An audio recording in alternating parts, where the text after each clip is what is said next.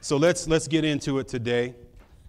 We're in the manifest, still in the manifest. And my topic for today is manifesting manhood. Amen. So let's get started. Today I want to touch a few things today. We have a culture where men are still fighting to still find themselves. Also, I want to say thank you to the people online and to the people that are here today. Thank you for the Lord waking you up and keeping you in your right mind and in your right spirit on today.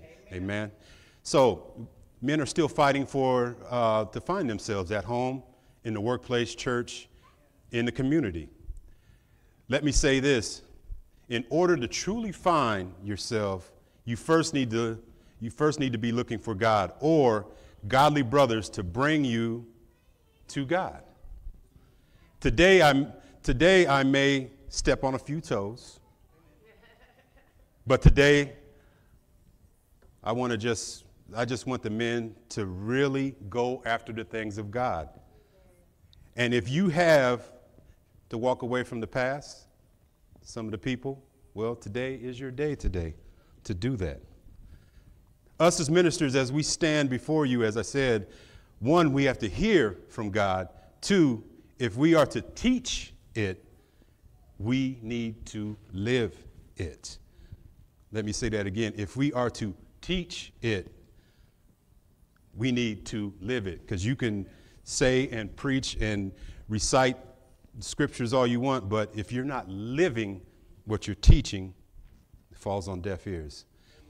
And humble yourself to the fact that you may not know everything. Amen. As we go through Bible study and as we go through Shamar class and as Pastor Rhonda and I'm just going to say it, Minister Angie, as they are teaching, the other class and bringing people more closer to God. Hey, if you are teaching it, you must live it. Amen. This is why we need to go back to the basics, to get back on track with God. Because we see our young men in the family, they need some guidance. Ladies, if you're, the father in the thing, you know that your young men, that they need guidance. Amen. They need that extra push to get down the road. So in men's ministry is important today and yesterday. Amen. So when the pandemic hit, let's just say, did some of us spend that extra time with the young men in our house? Did we spend that extra time with the young people that were in our house? It could be the men, it could be the young ladies, whoever is in your house that if you're the adult, you have to set the pace. You have to set what's going on. Amen. The thing is, did we say anything about God during the pandemic? Did we say anything? Did we say how we felt about God? Or did we say how important is God to us right now? Look, I said we need to step on some toes. Yours, mine. We really need to step on it.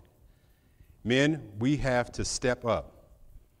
Before I move on today, my scripture to start everything out is in Ephesians 2:10, in the King James Version. And this is our main scripture and our title scripture for our men's ministry. Amen. And it reads, "For we are his workmanship, created in Jesus Christ unto good works, which God has before ordained that we should walk in them." As Mika said earlier, and I had to show my wife, Apostle, and then I had to show Minister Rhonda, we do tie in words together. So when she said divine appointment, my first thing on here after this is there is a divine design that God has for us. We are his workmanship. He is looking for a man a kingdom man, and he is not looking for the letter M when you fill out your gender, when you're filling out a questionnaire. I hope you got that. He's not just looking for, as you put down, what is your gender, male or female. He's looking for a kingdom man. He ain't looking for just when you put down male. Amen. He's looking for something else. He's looking for substance. So when you're filling out an application or when you're trying to apply for a job, you know your credentials, there's more behind you than just, I'm just a male. He's looking for a kingdom man. And you're looking for a kingdom purpose in your life. Amen. So when we had men's ministry, we talked about the design of man and what was the model that we needed to follow. And the model was Jesus Christ. In our studies, we said, and in our booklet, it said we needed to create and cultivate an atmosphere that was of God and what the model was of Jesus and his 33 years on this earth, or his 33 years in the ministry, but it was like 3 years of the ministry, but 33 years of life, amen? So we said we needed to create and cultivate. So the first thing is, how do we create? We need to create an environment that helps you. Yeah, we need to create an environment that helps you and others grow. Where you sow is where you grow. God created you in his image. We have a good starting point. We need to walk with God, amen? So number 2, cultivate. So when we're cultivating, are you planting good seeds or are you planting bad seeds?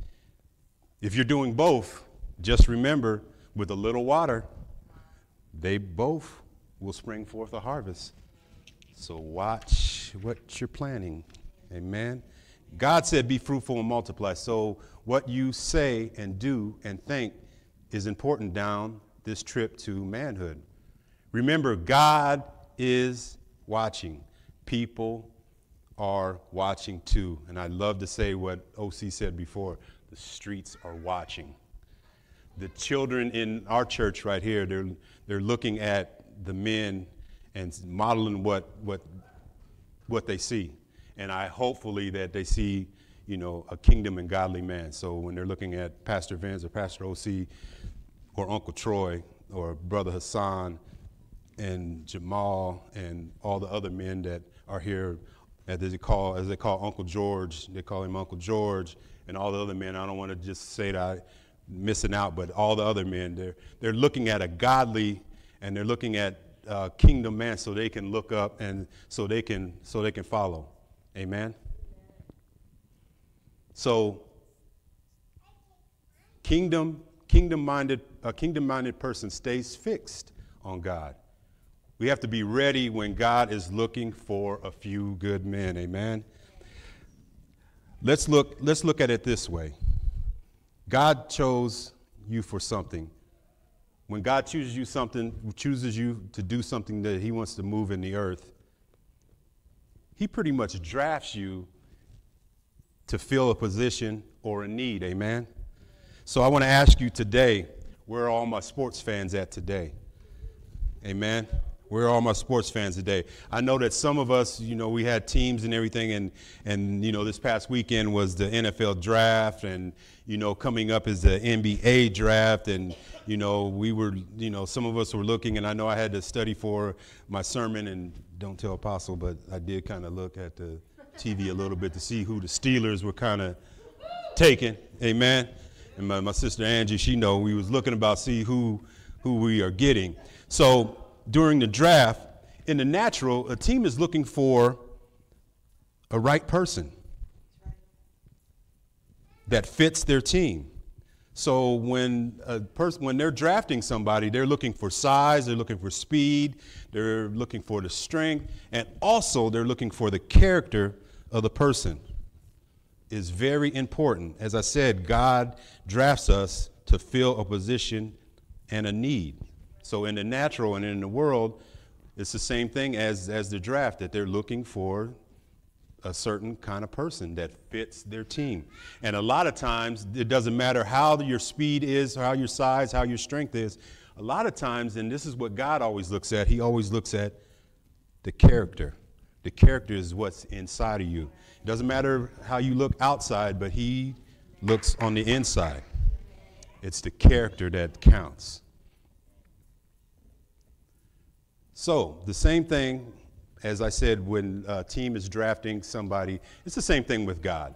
When he needs to fill a position, as I said, it's your character. Are you manifesting manhood in your character? So when God needs you to really be all in. He needs you to be really all in. Not listening to your homies that are still stuck in yesterday. Because sometimes we try to, instead of we bypass God, sometimes we go for ungodly counsel instead of godly counsel.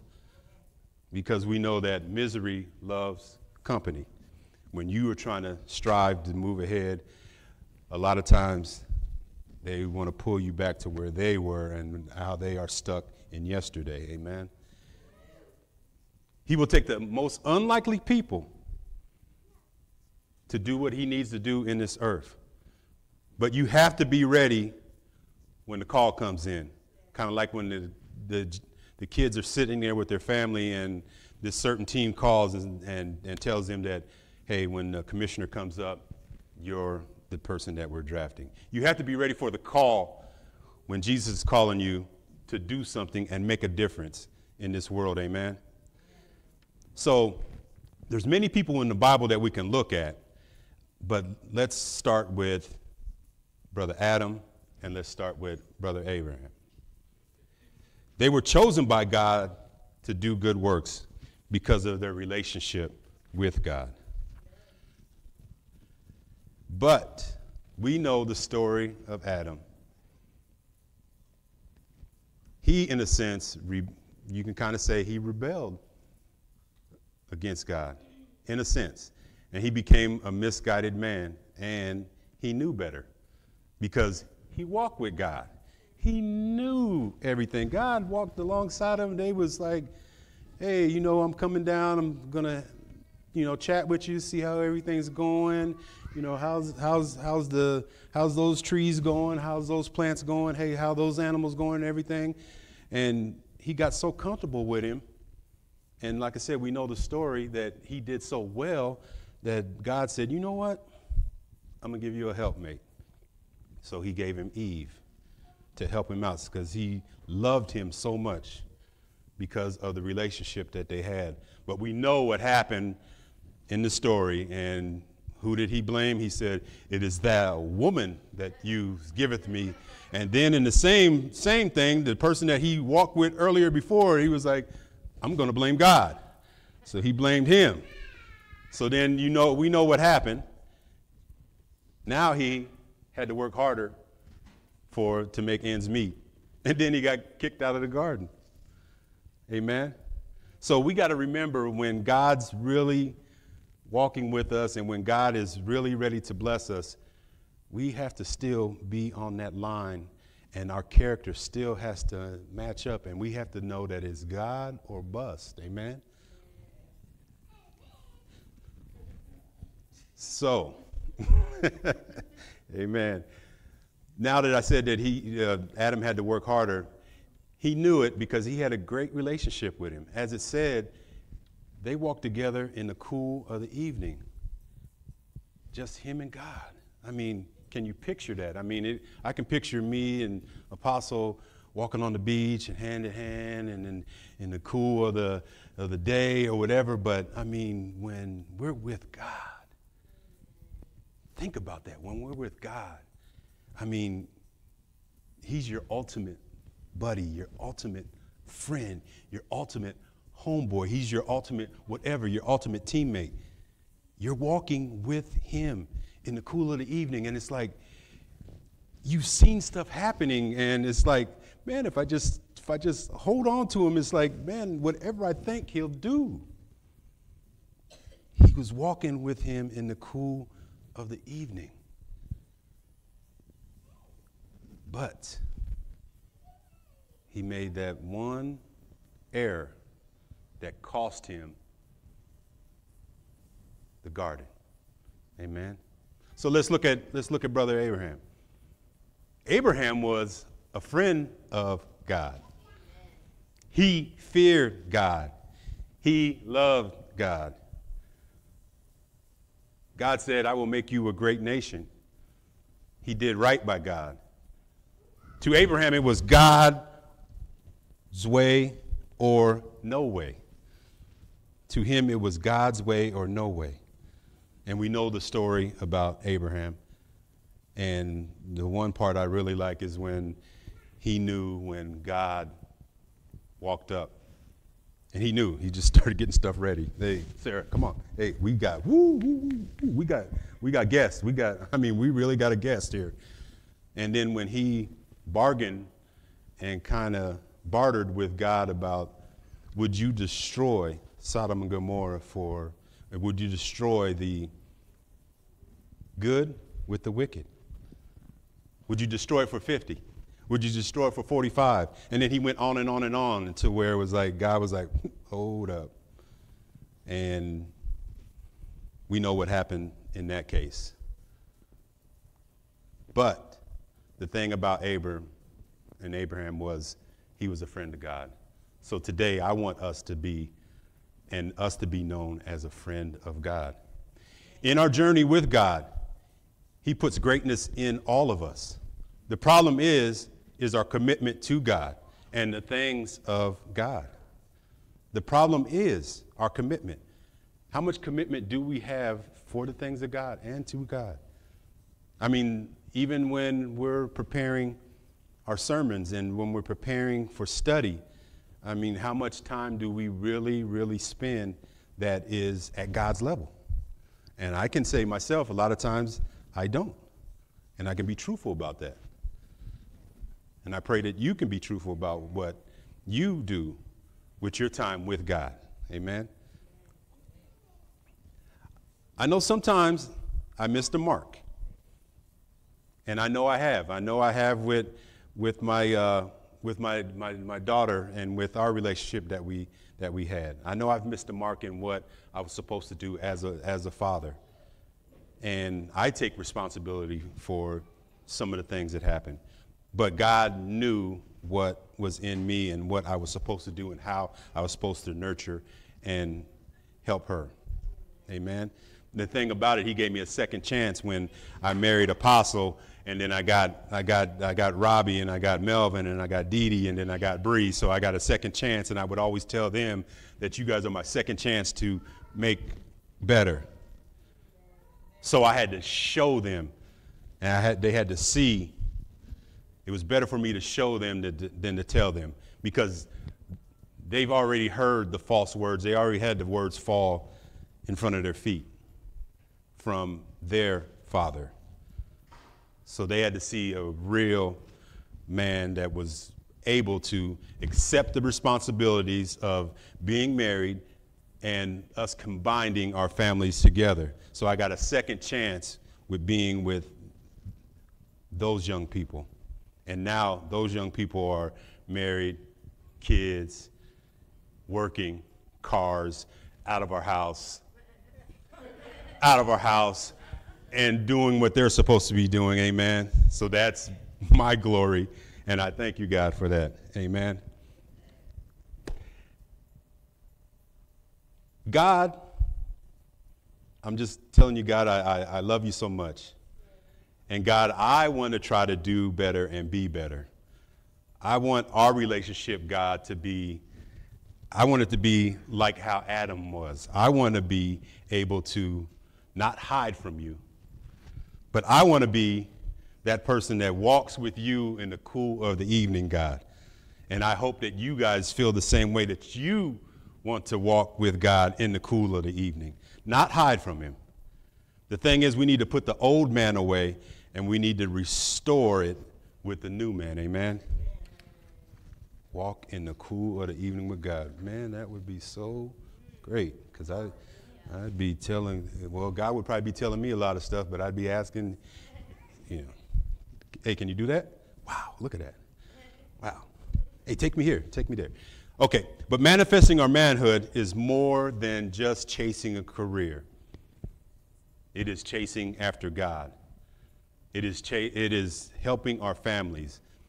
It is to help our brothers and sisters that need our help. So what's the next steps in our manhood? And this is my last point. What is the next step that we're doing to follow through with manhood? Let's call it recalculating if you're heading in a direction you need and plan. Amen? So the first thing is how do we recalculate? How do we get back in order? How do we readjust? How do we restore what we may have lost? And you know, God sees so much in us. He said we are fearfully and wonderfully made. And all the stuff that you know in the scriptures of what God, how he feels about us and what he thinks about us. So let's start with number one. Trust and pray. Ask God for strength to embrace a new life. Trust him to do what you're unable to do on your own. Trust him to do, because we can do stuff on our own strength. Right now, we can get up, we can walk down these steps, we can walk out to the car, we can do it. But trust for the unseen and the unknown. Trust God. He will do it. God will do it. Number two, think. Say for instance, if you're given 80 years on this earth, and right now you're not at 80, but you're years away. What's the best use of the time that you have remaining? What are you doing with your time? What is the best use of the time you have remaining? Are you chasing God? Are you looking for God? Are you doing what God's asking you to do? Are you saying, God, Lord, here I am? Because when it's all said and done, it's always and will always be about God. So what do you do? And what do you want your story or your legacy to be? What do you want your story to be? God's already got it written out. But first thing is, you have to first seek the kingdom of God and all its righteousness. And we know that everything will be added unto it. So what do you want your story and your legacy to be? Amen. Number three, speak up. Now I love this part right here. So I want you guys online, I want you guys here to, see this part right here. Speak up. Take a close friend, pastor, or a trusted advisor to lunch. You guys got quiet in here. Y'all got quiet in here. Okay. Lunch. Take them to lunch. And when you take them to lunch, come clean. Come clean. Come clean to what is really ailing you and what's really bothering you. But make sure it's a close friend, a pastor. Basically, make sure it's a trusted person. Amen. A trusted advisor. Say the words out loud to someone you trust is a big step away from destructive behavior and towards a new life. Amen. Number four, change your course. If you're engaged in destructive behavior, step away from it. Remove yourself from the source of your temptation and replace destructive behavior with healthy behavior. Amen. Number five, find a mentor. There are men who have already walked the path you're considering. Seek them out. We can't do this journey alone. As I said, try to find wise counsel. Don't try to find unwise counsel. Because like I said, your homies they could tell you anything and everything. And I remember before I was married and I was listening to some of the garbage that some of my friends were spewing. I was like, hey man, I'm good, man. Me and her are getting married and I'll holler at you. Peace. I'll holler at you. Because, let me just say this, because when I was single and they were married, I was like, well, hey, man, I don't want to intrude and blah, blah, blah. And they were like, nah, man, it's okay, it's okay. But then when I decided to get married, I'm like, nah, I got to do this the right way, because I seen what was going on with you and your stuff, and it was a mess. So, nah, I'm doing it my way. So you just going to be mad at me, and I'm just going to stay at home with my beautiful wife that just walked up right there. Amen. So we can't do this alone in the journey. Amen. Number 6, seek counseling or a support group. Some behaviors are difficult to break. Spend time with Christian counselors or support group is a wise move with dealing with excess baggage, like what Terry and George do with the men, that they talk to them and, lead them and guide them into the right direction. Amen. So seek counseling, seek a support group, seek men that are moving in the direction that you want to move, and they've already been there, so they can bring you up, and they can tell you, the pitfalls, and tell you when you're gonna backslide and everything. So find and seek wise counsel. Amen. Number 7, go with God. He's waiting to direct your GPS. That's right. Amen. Say that. He is waiting to direct your GPS. And that is my final point. I just want to say, flow with God, find God, go with God. Make sure that if you have a kingdom man at the house, ladies, I just ask that you support. Lift them up, keep them up, as we try to support and lift you up and the families that He has given us stewardship over. Amen. So I thank you guys on today, and I pray that some of this stuff you can take home, some of the stuff that you can chew on later, and then if you're watching the videos later, I ask that you find something in here that touched your heart on today.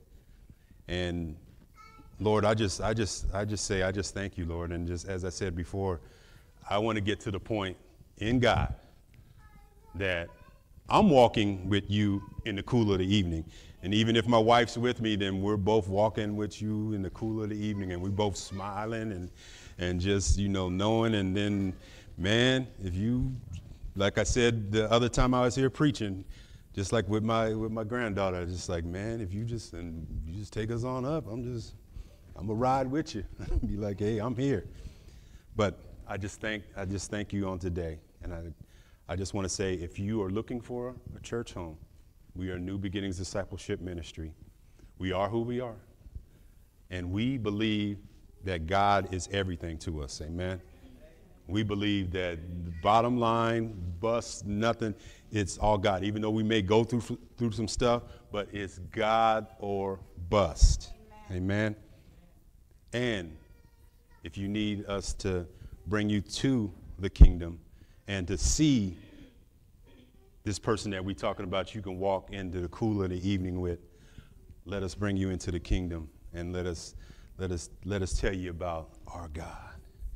Let us tell you about the benefits when you fill out an application at a job. Let me tell you about the health plan. And let me tell you about the expense plan.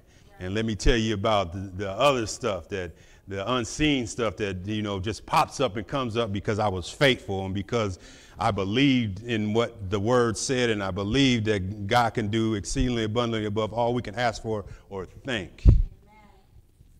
And if you just need prayer on today, the altar is open, and let us pray with you, touch and agree with you. And we just want to say, we love you on today. We thank you. We thank you for the people that are here. We thank you for the folks that are online. Amen. And we ask that you pass on God to somebody else today. Amen. Amen. So let's do the benediction. Let's keep seeking God. And whatever we have to do on today, we just ask God that you lead and guide us. So, Father, we just pray, oh Father God, that you keep blessing us, oh Lord, Father God. Lord, we ask that you shine upon us, oh Lord, Father God. We ask that you give us traveling grace on today, oh Lord, Father God. Lord, we ask, as we talk about manifesting manhood, that we, and not just the men, but the women, they can manifest manhood as well. But we can speak into somebody's life, oh Lord, Father God, but let you be the person that is helping us speak life into that person, oh Lord, Father God. So, Lord, bless us on today. And I thank you, Heavenly Father, for all the blessings that you have given us thus far, oh Lord, Father God. If you stop blessing us today, I would still be thankful, oh Lord, Father God. So, Lord, we thank you, oh Lord, Father God. We love you. It is in Jesus' name I pray. Amen. Amen. Glory.